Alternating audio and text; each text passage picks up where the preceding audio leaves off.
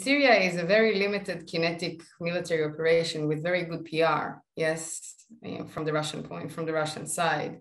I mean, what the Russians did in Syria was that they provided an air umbrella, like an air defense umbrella for Assad's allies.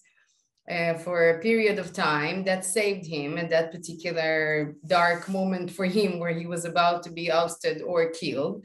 And everything afterwards was PR. Everything afterwards was, it was a whole load of words about really not a lot on the ground.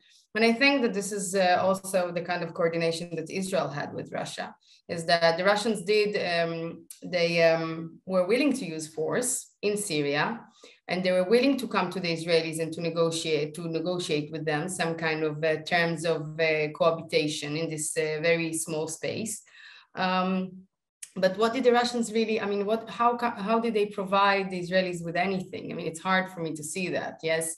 And I come back to this issue of the Russians kind of allowing Israel. What would the Russians do to stop Israel?